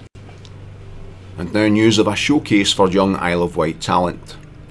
Some of the Isle of Wight and Hampshire's most exciting up-and-coming bands will be performing in Ryde next week. Headlining the event at the Black Sheep Bar in Ryde is Goo Lagoon, the recording project of 18-year-old Fox Roding, following the release of his debut, self-titled EP earlier this year. The event takes place on Thursday. Southampton alt-rock five-piece Elements, who have supported the likes of Dead and Public Service Broadcasting, are the special guests of the night. Isle of Wight indie rock outfits Eton Girls Choir and Avocado Sunrise are also on the bill. The event, run by Atmos Music, will also see the launch of the lineup for its collaboration with fellow Isle of Wight promoters Rocket Fuel magazine, happening at Strings Bar and Venue in Newport in July. Doors for the Black Sheep gig open at 7:30 p.m. Also on July the 1st, next Saturday, the Isle of Wight Symphony Orchestra will perform the final concert of Medina Theatre's orchestral series. It promises to be a treat. Debussy's magnificent La Mer forms the dramatic centrepiece of a programme entirely inspired by the sea. It is a richly evocative depiction and a masterpiece of impressionism. Conductor Jonathan Butcher continues to introduce rarely performed works. Ethel Smythe's overture The Wreckers was inspired by the actions of notorious 19th century Cornish villagers who lured ships onto the rocks, plundering them of their cargo. Klaus Bardet's much-loved music from Pirates of the Caribbean is sure to be popular with the audience, as will Henry Wood's uplifting Fantasia on British Sea Songs, performed annually at the last night of the Proms. Also on the programme is Percy Granger's inspired arrangement of the Irish folk melody Molly on the Shore and Dvorak's scintillating Carnival Overture. The evening begins at 7:15 p.m. and, as at all its concerts this year, the orchestra will be supporting the Hampshire and Isle of Wight Air Ambulance. And the Manor is the new venue for the Classical Music Festival, Classic Isle, which returns for its third year and has a new home at Barton Manor, which will serve as the backdrop for the Intimate Classical Music Festival. This year will feature VIP marquees with access to a Pimm's and Champagne bar in the Secret Garden, complete with sofas and table service. Lawn tickets are also available, perfect for a picnic, plus unrestricted access to the expansive grounds of Barton, which are not usually open to the public. The festival runs between 4 p.m. and 10 p.m. on Saturday and Sunday, July the 8th and 9th. All tickets must be acquired in advance. For details, visit www.classicisle.com. The artists appearing include the Royal Marines Association Band. Formed in 2006, the band comprises 50 retired Royal Marine bandsmen and women. Katie Marshall. At only 15, Katie is a rising star in the classical music world. First inspired by the Phantom of the Opera, Katie has won fans around the world for a remarkable soprano voice. Michael Durant. Michael began playing the guitar aged 4 and has since established himself as one of the most exciting instrumentalists of the current generation, thanks in part to his special handmade instrument. And the Bingham String Quartet. The quartet has gained an international reputation for their interpretation of the classical repertoire. And finally, Morgan Szymanski performances as a solo guitarist and with orchestras have taken Morgan to concert halls and festivals around the world. And one longer running event for this summer, Summer School 2017 is called. Key Arts' 13th Annual Summer School takes place this August with a wide range of workshops for all levels of expertise. This year we have an inspiring selection of courses and workshops to tempt you, including textiles, drawing, painting and jewellery making. And for full details on all workshops, pick up a summer school brochure from the box office or phone 822 490.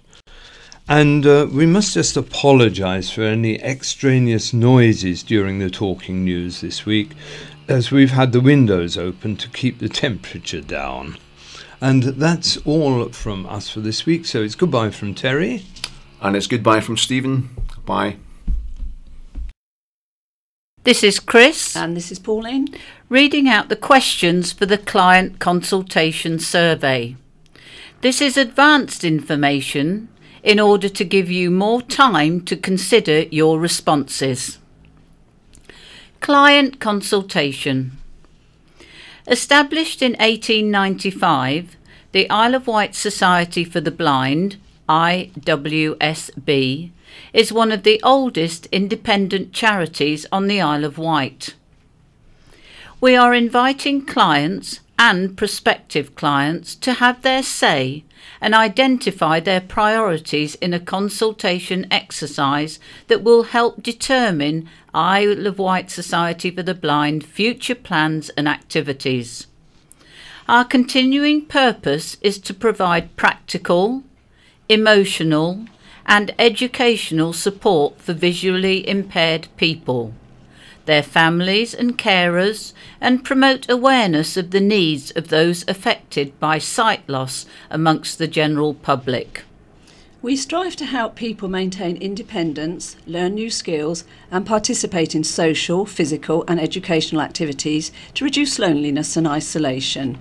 Currently, we organise weekly coffee mornings, educational talks and seminars, craft clubs, weekly swimming sessions, walking and golf, a visiting and befriending service, a weekly audio version of the Isle of Wight County Press, and a library of audio books. To help ensure the services we provide in the future meet the needs of our existing and potential clients, the Society will use the survey to guide and develop our strategic plans.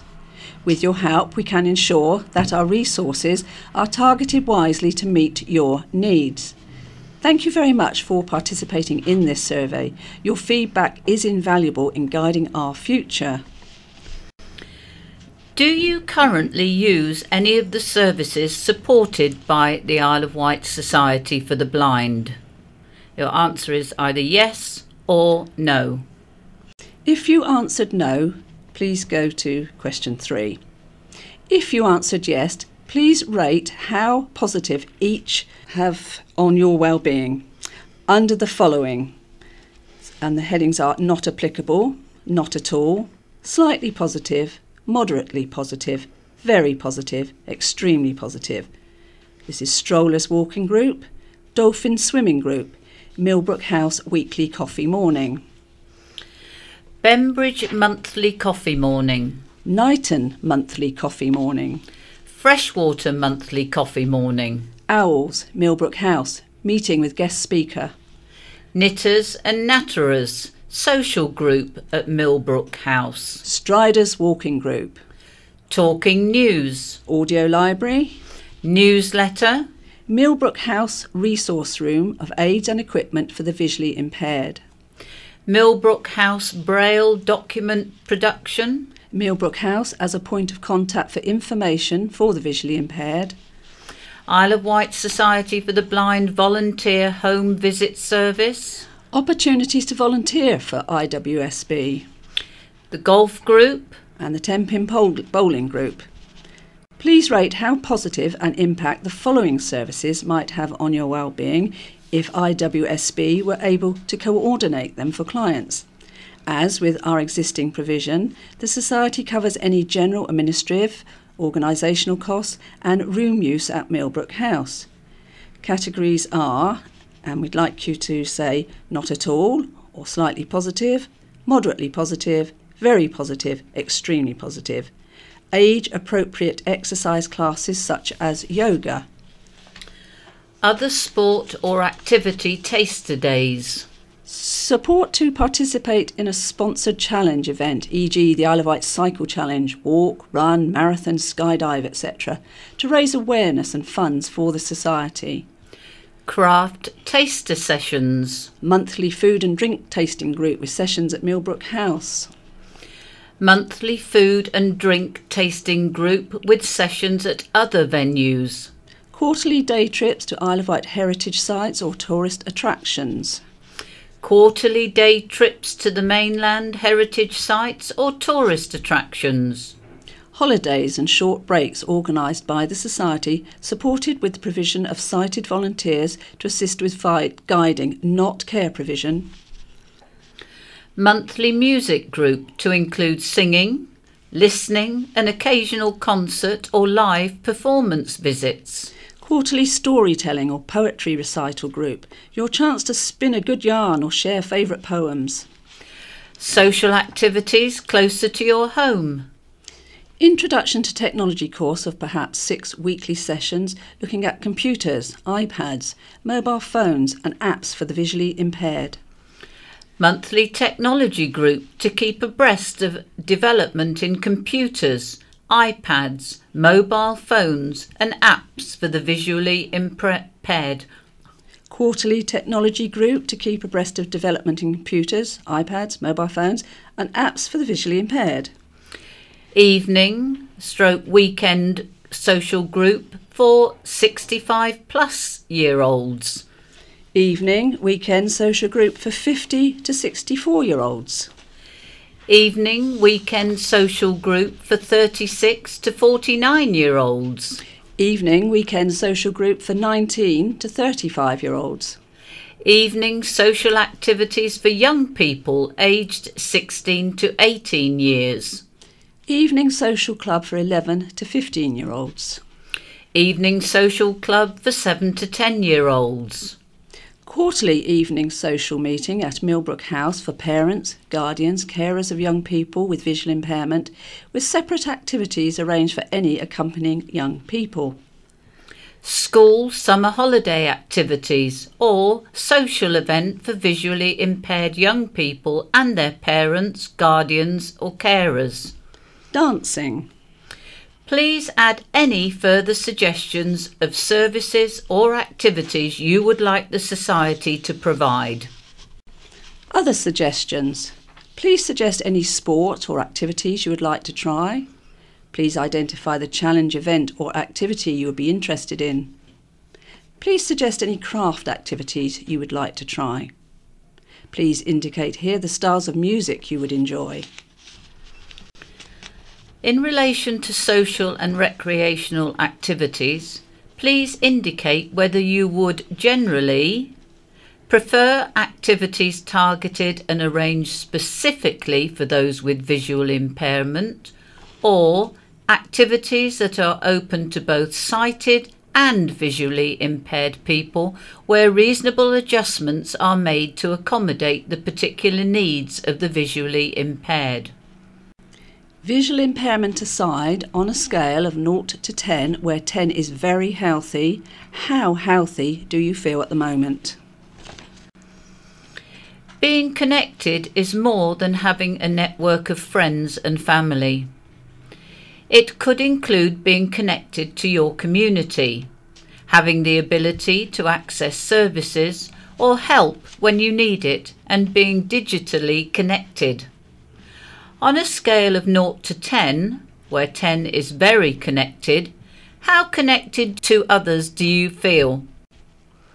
On a scale of 0 to 10, where 10 is very confident, how confident are you using technology, the internet in everyday life? For example, using email, the internet, social media, online banking, shopping, etc.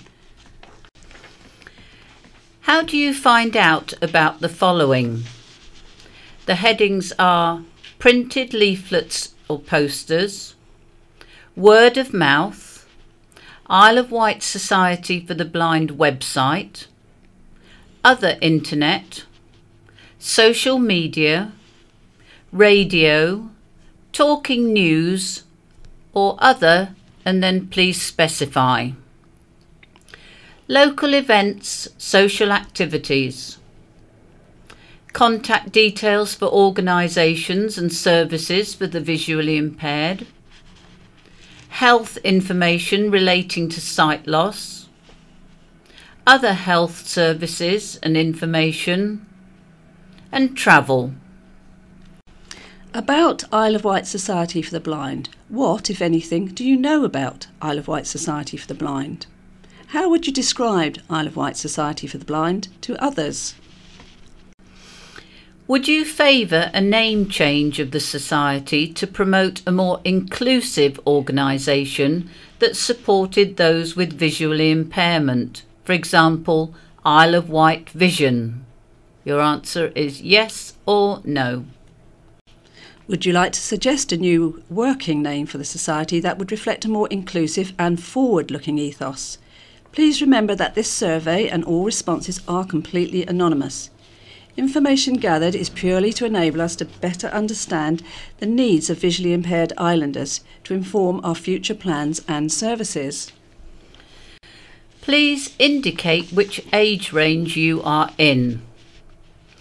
Under 10 years, 11 to 15 years, 16 to 18 years, 19 to 35 years, 36 to 49 years, 50 to 64 years, 65 to 74 years, 75 to 84 years, 85 plus years, or you've the option prefer not to say.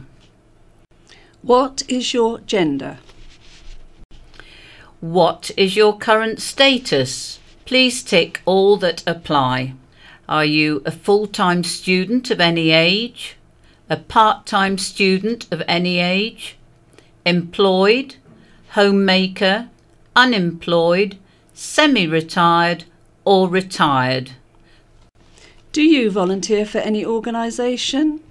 Yes? No? Prefer not to say? If yes, which organisation? Please tell us the first part, that is the 4 digits, of your postcode. Please let us have any comments, questions or concerns. Please identify if you have completed this and independently. Firstly, as a visually impaired client or prospective client, or as a volunteer, carer, guardian or visually impaired parent. Thank you for completing this survey. This is a download from the BBC. For more information and our terms of use, go to www.bbc.co.uk/in-touch. Tonight, facing retirement, we'll be hearing from a man who thinks it poses different challenges when you're visually impaired. And in a moment, he'll be telling us why. And to make sure she reaches retirement, Emma Tracy has been learning to defend herself. Back away, leave me alone. Help, if you're actually holding this cane up there showing people, because when it was folded in, Yeah. nobody could see it. It was Right. just you and him. So it's close. kind of up at my face. So if high- you're holding it high up, high. people can see there's a cane. More from Emma later. But first, Mike Kelly is a civil servant, at least until next week. But he recently got in touch with us looking for advice from other listeners about how to approach retirement. Although he's comfortable in the job that he's been doing for 30 years, at almost 65 he feels it's time to try something new, but he isn't sure whether he's as well equipped for retirement as he was for his job. He's been explaining his situation to me. I think that retirement is a sort of daunting prospect for anybody, really, because, you know, when you go to school, you're educated to get some qualifications, get a good job, and then in my day, it was save up for a mortgage and a house. So we've done that, but you're not educated at all after leaving work. But I think if you have a serious disability like blindness, then there's more things to take into consideration. So in a way, I feel that I'm going to be starting all over again, having to learn new skills, new ways of doing things. I do have some things lined up to do, but again, it's just not knowing how much is enough and how much is too much. For instance, just last month, I was re-elected onto our local town council in Nailsworth. Wendy, my wife, and I are National Trust members, and I'd like to maybe do some work there, perhaps maybe even become a room advisor if that's possible. I'd like to learn to cook if that's feasible, do the gardening, take up archery. There's lots there, you know, it's an open page really, it's just knowing what's possible and what's not. Well, I suppose that's what's rather puzzling in a way, in that you do have a lot of ideas. There are a lot of things you want to do. And I suppose what I'm trying to establish is it that you're afraid that you won't have the skills to do these things? It may be the skills, but it's just wondering just how accessible some of these places are and how much I can do independently. For instance, if I do try to do some work with the National Trust, for instance, it's being able to maybe get to the local National Trust property by myself, and also I think I'd probably like to become a room guide, but just wondering if people will be, how willing they're going to be to come to me for advice and guidance. But you obviously do have skills because, you work, you obviously do a responsible job. Presumably you need some level of mobility and that kind of thing. And so give us a picture of where you are in terms of practical skills. I do have a shaggy guide dog, Danny, my wacky Labradoodle, but public transport's not very good where we are. I think I did say that I'd like to learn to cook. At the moment, I don't even know how to use the toaster. I suppose I probably will see if we've got a technical officer in the local social services, if they still exist and how much they can do to help, I don't know. I'd like to be able to do the gardening as well, but I don't know where to find information about how to mow the lawn in a straight line, for example. And is it that really you've been too bound up in your work to acquire some of these skills? I think I've never really had to bother, so I haven't really tried. Work's a comfortable environment. I know the physical environment, and the easy option would have just been to have stayed there indefinitely, I think, really. But I think I feel that I need to set up a new framework and a new structure. That's the kind of comforting side of work, I think, because as well as the people and the familiarity is having a bit of a regime and a bit of a structure to life. And if any of your listeners have had experience in starting all over again, starting a new life and starting new interests, that would be very, very helpful. Well, we have already heard from some of our listeners, so you might be interested in some of the things they've said. Bill and Gail Guest are a couple who are both totally blind. They say they do voluntary work with guide dogs or the RNIB. Gail teaches Braille. Bill's a member of a choir, and they acknowledge that it can sometimes be difficult to get into mainstream organisations, but they say it can be done with persistence. It's just that I was more interested in doing some mainstream stuff.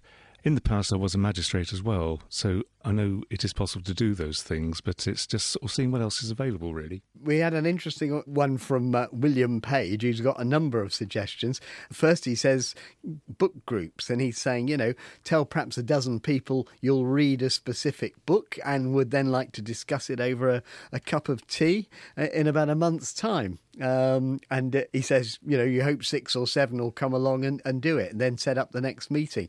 Or a similar kind of method with pub lunches. In other words, you get a group of people. Talking. Right. Yeah. Well, the idea being that you get a few people maybe that are contacts, perhaps in the same boat, perhaps the same age, and simply pass it on from one event to the next.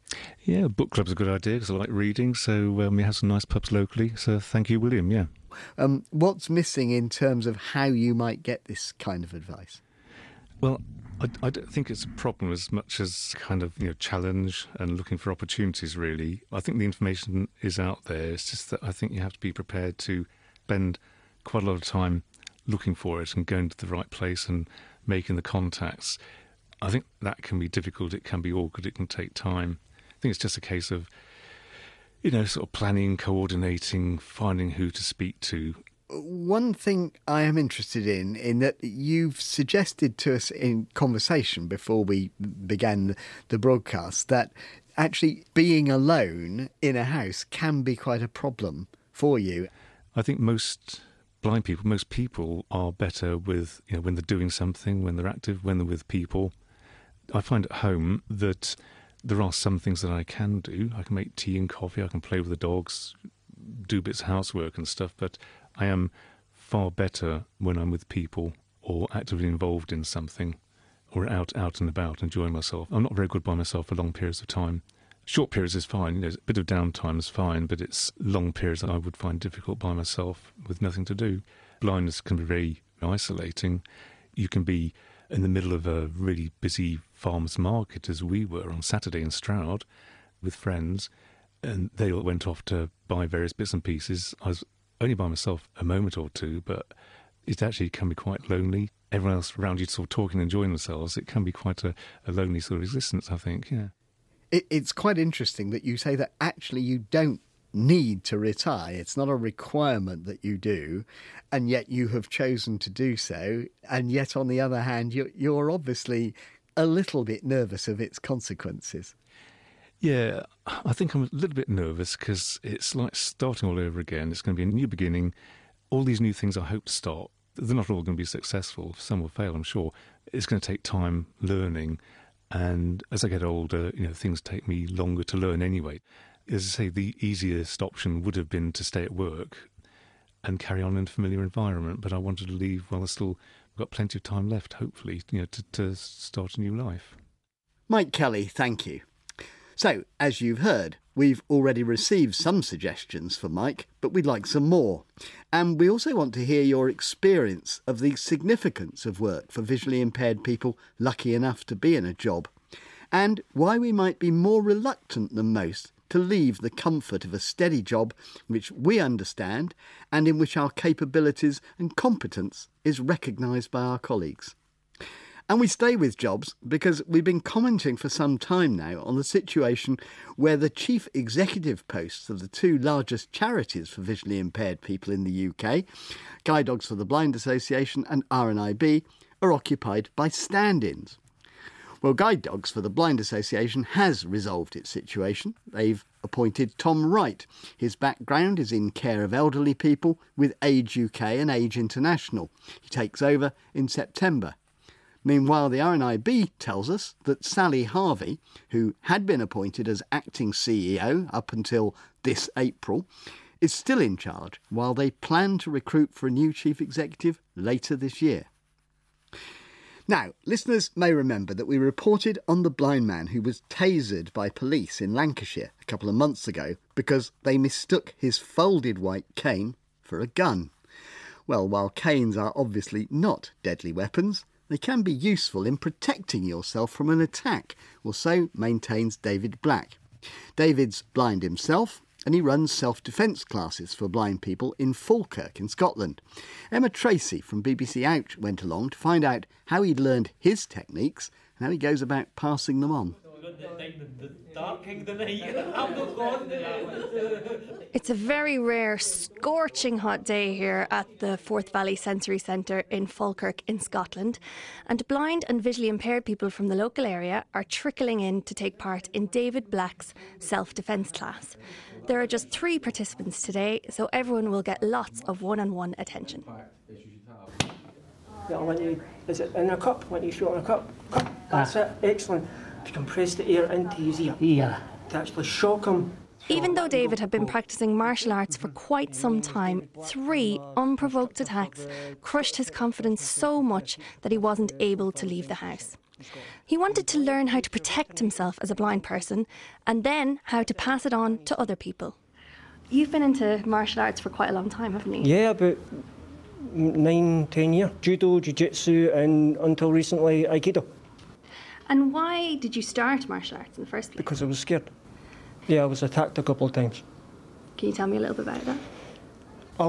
One time somebody nearly flung me in the canal, but I flung him instead.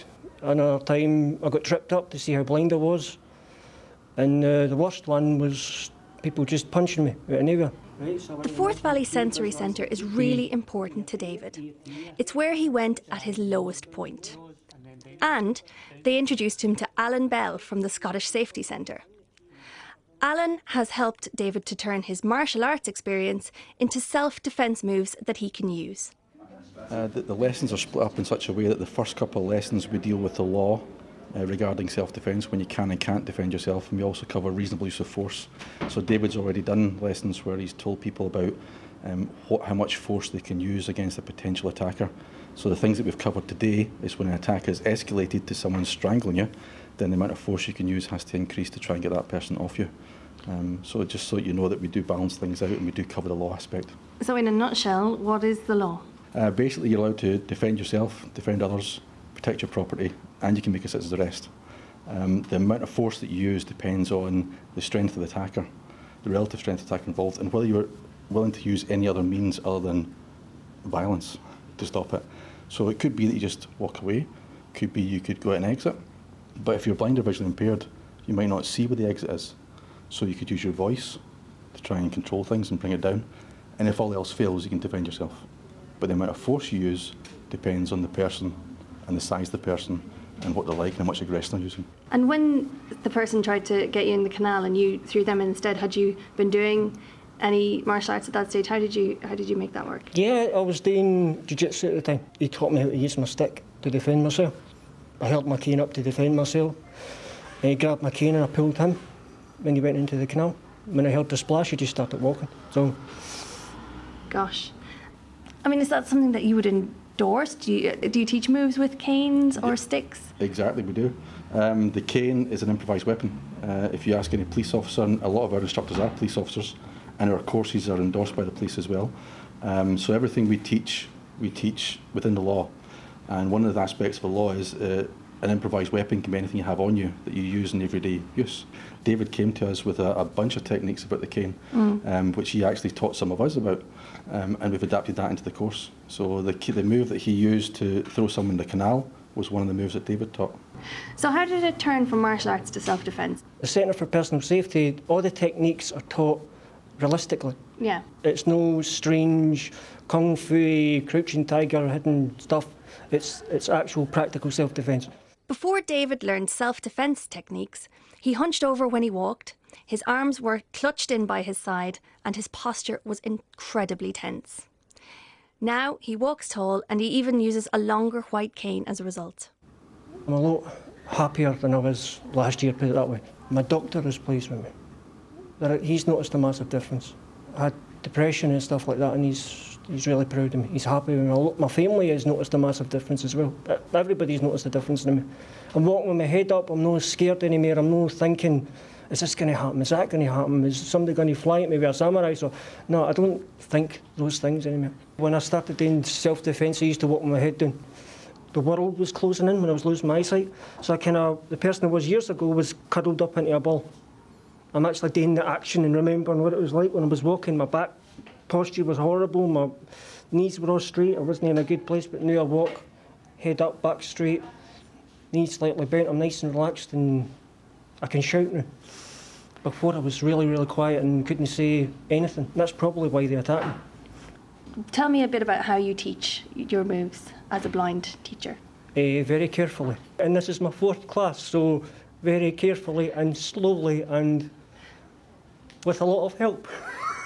So carefully as in you don't want to lamp accidentally somebody? Poke somebody in the eye or boot somebody in a place that they don't want booted. It's just I'm very conscious of the fact that I can't see and the people that I'm training can't see, so it's good to have sighted people in to help me.